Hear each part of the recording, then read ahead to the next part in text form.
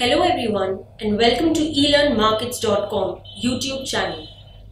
Don't you think with the government's attempt or government's mission to digital India, we are progressively heading towards digitization? Well, the one sector that has expedited in technological advancement invariably is the banking sector.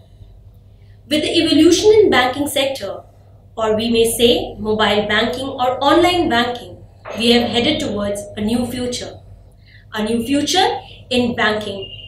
So let us understand today in this video that how mobile banking has helped us in so many services.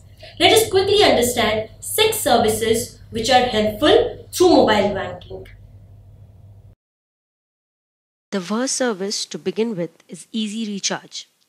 Yes, with the help of a mobile app, you can easily recharge your phones. We take an instance of Axis Bank account mobile app and then go ahead with the explanations. For example, you download the Axis Bank mobile app. You can easily log in to the bank application, click on the recharge option, enter the details required such as your mobile number, the network that you are using, the amount required, confirm the same and the recharge is quickly done. Next is the fund transfer. Now you can easily transfer funds quickly by just clicking on the option Fund Transfer. You can transfer funds either through NEFT or IMPS.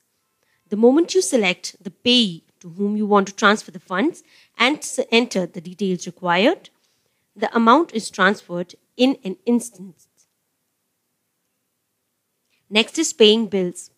You can quickly pay the bills of your telephones, credit card, electricity, gas, insurance and other utility bills with the blink of an eye.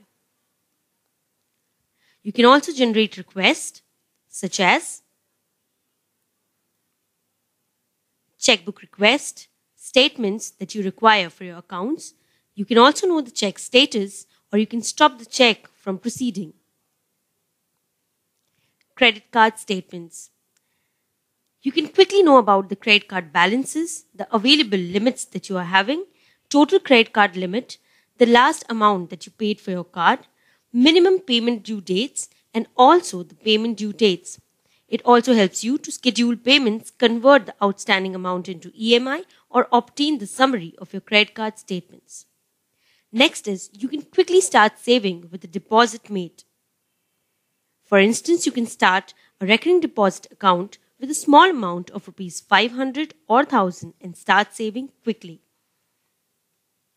Don't forget to write us back at shruti@creditacademy.com.